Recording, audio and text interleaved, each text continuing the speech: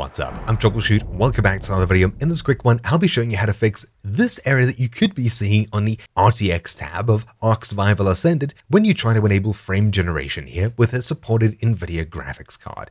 Enable hardware accelerated GPU scheduling in Windows settings to enable frame generation. What do we need to do? Well, it's very simple. Hit start and type in graphics, then open graphics settings or graphics. Either way, it'll take you to the graphics tab in your settings. On Windows 11, it may take you to the display tab instead. If you see the display tab, scroll all the way down to the bottom and click graphics over here. Now you're on the same place as Windows 10 users. Simply click change default graphics settings, or in Windows 10, I think it'll be advanced graphics settings over on the right hand side. Then you'll see hardware accelerated GPU scheduling. Simply turn this on and restart your PC in order to fix this error in game and be able to use frame generation. And on top of this, it should give you better performance across the board in Ark Survival Ascended and probably other games and software too. It's a really handy option, though some users choose to have it disabled for certain games that may actually lose FPS because of this option or become slightly more unstable. It's a mixed bag, but mostly positive for the most part, so enable this, especially if you're maining Ark Survival Ascended,